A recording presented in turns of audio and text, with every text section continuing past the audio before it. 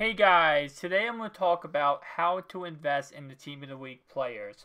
Now, I did talk about this a little bit in my video, how to get a free player, but I didn't really cover it as much. So as you can see, these packs guarantee you a free Team of the Week player from this week and from any week. So what that means is Team of the Week players are going to go down in value.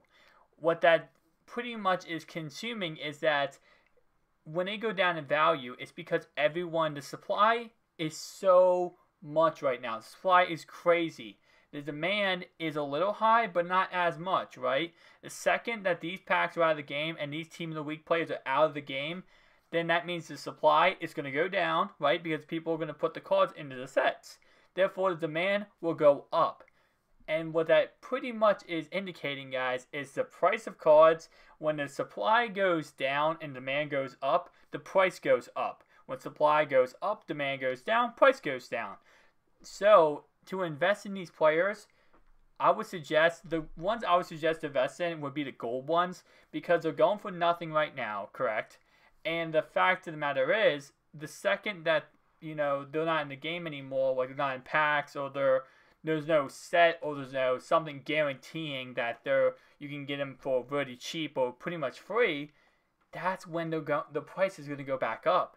So today and tomorrow, look at these sets, maybe keep going through the sets and over again trying to snipe these cards. You can do them with the elite cards.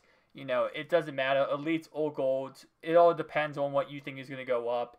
And I would suggest you snipe some of them and see if they will go up. My guess is 100% they will go up, because the second the supply is taken out of the game, like the max supply, the demand will go up, the supply will go down, therefore the price will go up. So you might make like 2-3K off every single card, but if you do that like 10-20 times, that ends up being what, 30 to 60K.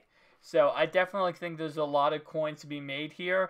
And I would recommend you maybe at least give it a look and think it over, and maybe invest into these sets. Because these sets, especially when these packs are out of the game and it's not as easy, or maybe it's impossible to get these cards anymore because they're not going to be in packs anymore. So definitely give these sets a look, and throughout today and throughout tomorrow, think about investing in these.